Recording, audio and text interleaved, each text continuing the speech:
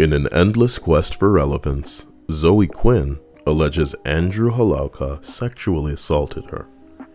So, did serial liar Zoe Quinn go to the police? Maybe with proof? Nope.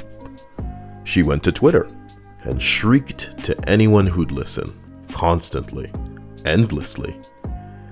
And naturally, people went to harass Alec. Naturally, Alec's future project was cancelled, and naturally, Alec's studio cut ties with him over allegations, nothing proven yet. Allegations. So, Alec took his own life. In a message from his sister, Eileen Holowka, she writes, "Alec Holowka, my brother and best friend, passed away this morning. Those who know me will know that I believe survivors and I have always done everything I can to support survivors, those suffering from mental illness, and those with chronic illnesses. Alec was a victim of abuse, and he also spent a lifetime battling mood and personality disorders. I will not pretend that he was not also responsible for causing harm, but deep down he was a person who wanted only to offer people care and kindness. It took him a while to figure out how. Over the last few years with therapy and medication, Alec became a new person. The same person he'd always been, but without any of the darkness. He was calm, happy, positive, and loving. Obviously, change is a slow process, and it wasn't perfect, but he was working towards rehabilitation and a better life. In the last few days, he was supported by many Manitoba crisis services, and I want to thank everyone there for their support. And I want to thank Adam Saltzman for staying up late, talking with us, and reminding Alec that there was a future. My family has and always will be the most important thing to me.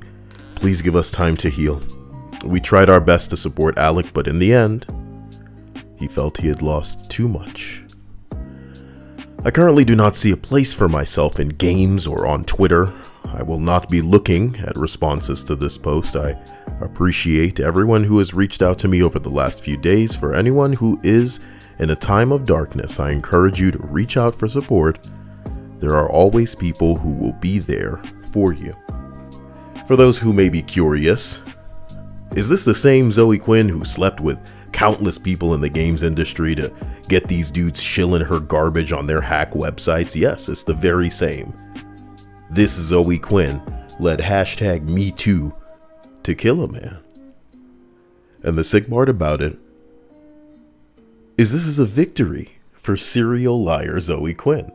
This is most likely the exact desired outcome, and she no doubt, in my opinion, which I am entitled as I exercise free speech, considers this a personal achievement. So of course, like a guilty person does, she's deleted her Twitter account and will no doubt re-emerge after a while, only to declare that she's been targeted and is the victim through a publication probably run by one of the countless people she's been sleeping with, where they'll focus exclusively on the worst comments that she's received because none of the other civil comments exist. Like ooblets. But you know what? She'll get to live. Because in my opinion, which I am entitled as I exercise my free speech, no one exists as sick as serial liar Zoe Quinn. No one will stand equal to oppose and squawk and bend over to coerce people into harassing her the way that she did with Alec Holowka. And good. She doesn't deserve the attention. To people like her, there's no separation from fame and infamy. And this crime will go unpunished. I want to make it clear that I am in no way condoning you going and trying to contact Zoe Quinn in any way. She's not worth it. She's worse than a Kardashian. She just needs to fall out of our minds. But what we need to do in the future is make damn sure that we don't judge based on a bunch of people jumping up and going, you know what I think, you know what I heard. The sickness of the matter is you don't have to wander too far to come across these turds in human suits, and I'm not sure what's dumber, what's sadder, that somebody is jumping the gun and, you know, coming to a conclusion without any evidence sometimes. It's not even an educated guess, a hypothesis, when you have zero to prove your theory. But is it sadder that they're this stupid, that they're demonstrating a capacity for ignorance on this scale? Or is it sadder that they got an audience that's willing to go, oh, yeah, yuck, I believe that, bruh. You know, I can literally be a bystander on YouTube and get struck because something that I'm saying isn't okay. But some of these people, without evidence, can justify zombie tier unconscious thought in the direction of madness.